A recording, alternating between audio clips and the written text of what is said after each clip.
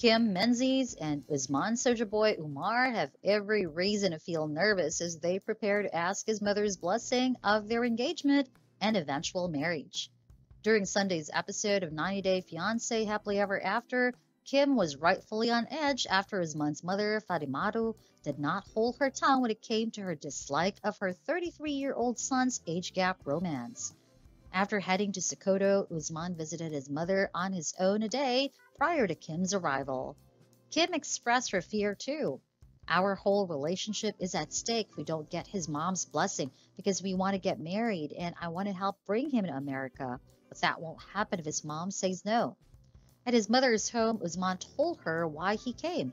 I came for a specific reason, he said before asking her if she recalled one of his friends she spoke to on the phone a while back when he was in Tanzania.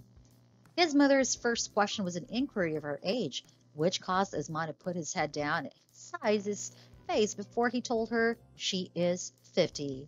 She looked at him and asked, "God, really?" She didn't mince words as far as a request for marriage. I assure you that I won't accept it. Fatimatu then explained her wishes for her son's future wife. In a confessional interview, his mother admitted she is scared of a foreign woman taking Usman away from his hometown. It's better if he can get a wife here at home. I've seen how easily he changed with foreigners. I'm afraid they will snatch my son away to America, she said. He should come home, get a wife, and later he can look for an American woman to marry. I surely have the opportunity to get him married.